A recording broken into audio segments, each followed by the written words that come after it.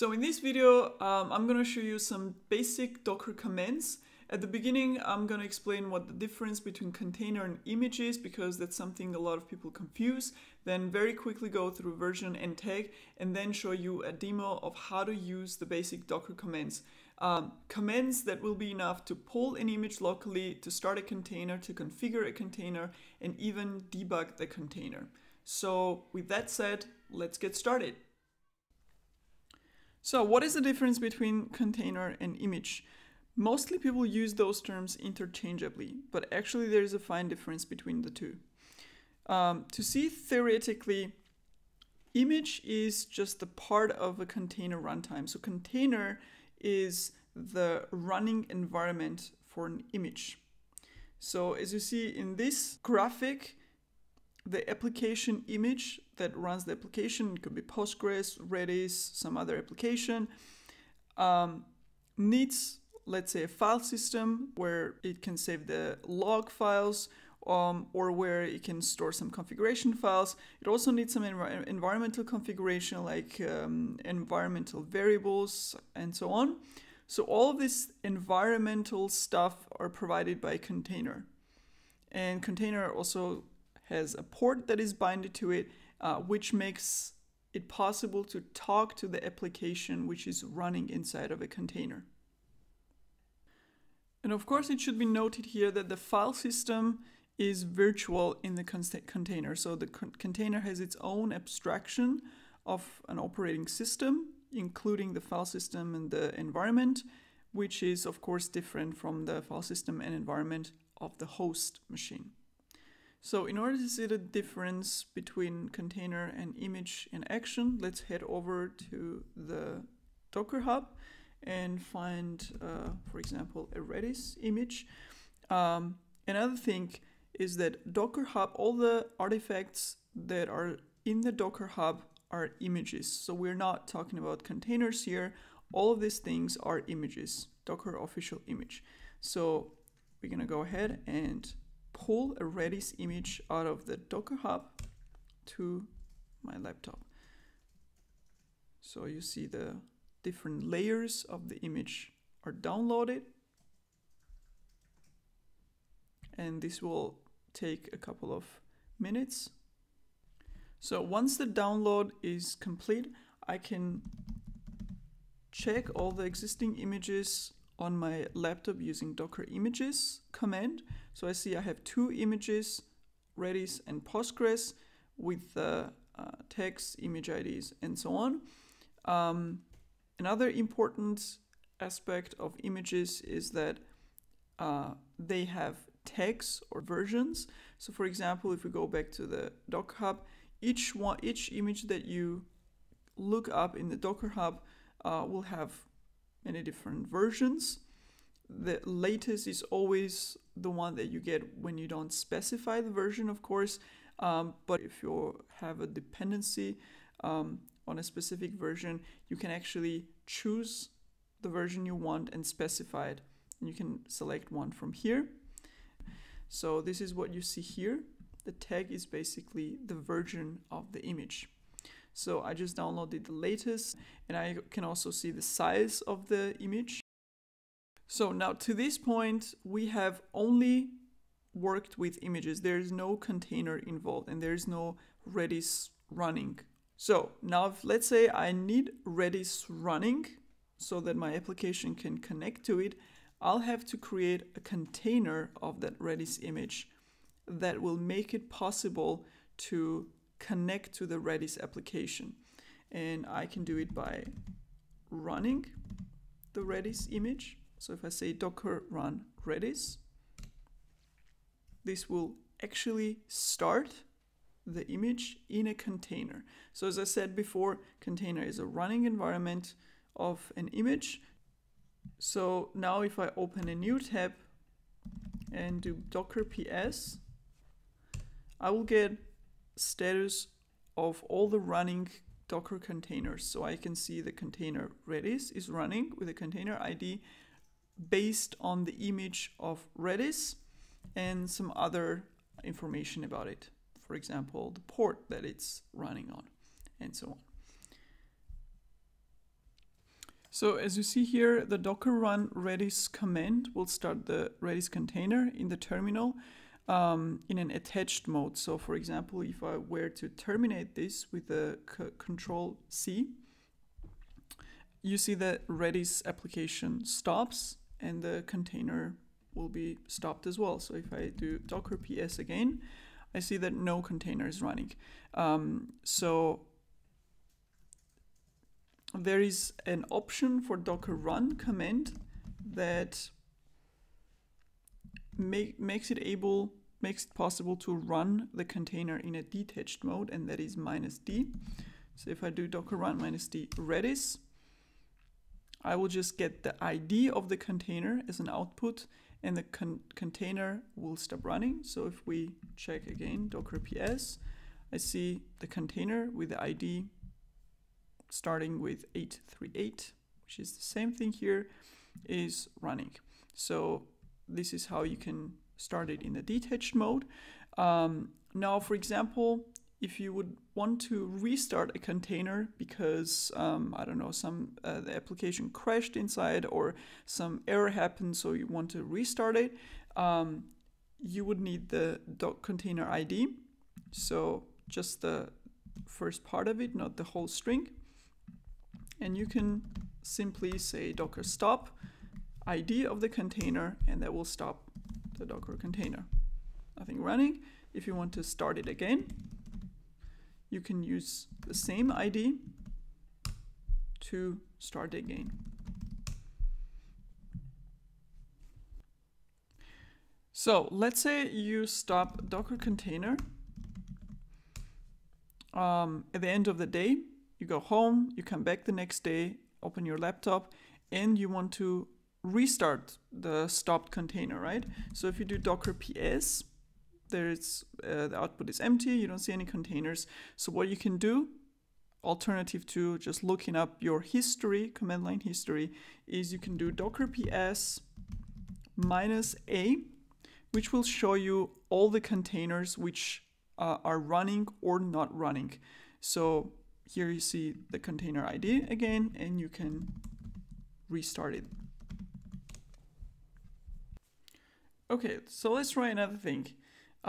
Let's say you have two parallel applications that both use Redis, but in different versions. So you would need two Redis containers with different image versions running on your laptop, right? At different times maybe, or at the same time.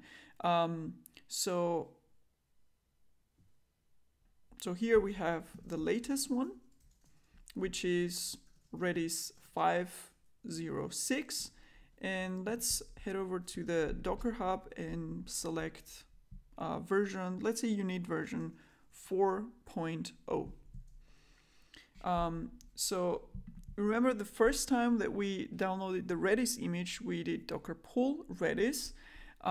However, if you use docker run with Redis image and the tag, which was 4.0, it will pull the image and start the container right away after it. So it does two commands basically in one. So it's docker pull, then docker start in one command. So if I do this, it says it can't find the image locally, so it goes and pulls the image from the repository to my laptop. And again, we see some layers are downloaded and the container is started right away. And now if I do docker ps, you see that I have two Redises running. So this is where it gets interesting. Now, how do you actually use any container that you just started? So in this output, you also see the ports section, which specifies on which port the container is listening to the incoming requests. So both containers open the same port, which is what was specified in the image. So in the logs of the container, you can see the information, running mode, standalone, port 6379. So how does that actually work? And how do we not have conflicts while both are running on the same port? So to explain that, let's head over to our slide and see how this works. As you know, container is just a virtual environment running on your host, and you can have multiple containers running simultaneously on your host, which is your laptop, PC, whatever you're working on. And your laptop has certain ports available that you can open for certain applications. So how it works is that you need to create a so-called binding between a port that your laptop, your host machine has, and the container. So for example, in the first container part here, you see container is listening on port 5000, and you bind your laptop's port 5000 to that containers. Now, you will have conflict if you open two 5000 ports on your host, because you will get a message, the port is already bound or is already in use. You can do that. However, you can have two containers, as you see, the second and third containers are both listening on port 3000, which is absolutely okay as long as you bind them to two different ports from your host machine. So once the port binding between the host and the container is already done, you can actually connect to the running container using the port of the host. So in this example URI, you would have some app, localhost, and then the port of the host. And the host then will know how to forward the request to the container using the port binding. So if we head back, here you see that containers have their ports and they're both running on the same one. However, we haven't made any binding between my laptop's port and the container port. And because of that, the container is basically unreachable by any application, so I won't be able to use it. So the way we actually do that is by specifying the binding of the ports during the run command. So I'm gonna break this and check that there is just one container running now. I'm gonna stop the other one as well so we can start them anew. Okay, so we see both containers are here. So now we want to start them using the binding between the host and the container ports. But again, we have two Redises, so we need to bind them to two different ports on my laptop.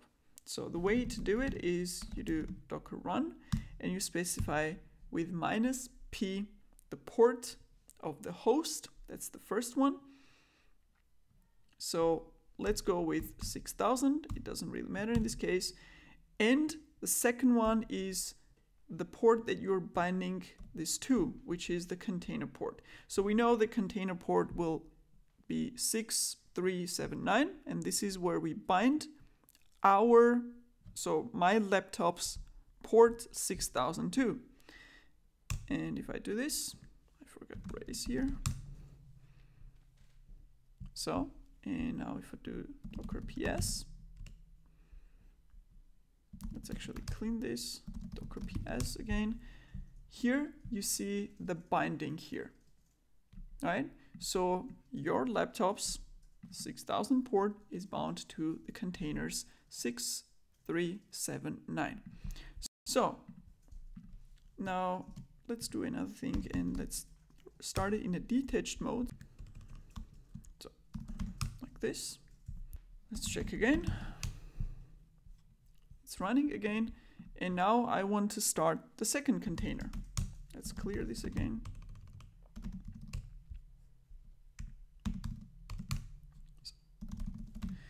So here you see it created a bunch of containers because when I specified different options with the port binding, it actually created new containers.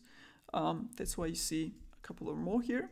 So I'm gonna copy the image name with the tag for .o -p.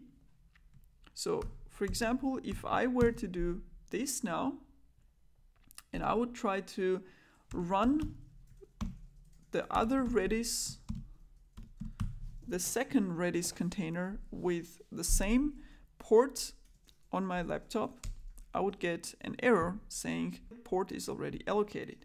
So I can do 6001 and run it. Again, I'll run it in detached mode so that I don't see port. And if I go over here and say docker ps, I see that I have two different Redis versions running, both of them bound to different ports on my laptop, and the containers themselves listening to requests on the same port. Thanks for watching the video. I hope it was helpful, and if it was, don't forget to like it.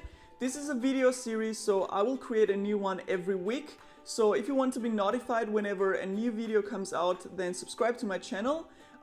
If you have any questions, if something wasn't clear in the video, please post them in the comment section below and I will try to answer them. So thank you and see you in the next video.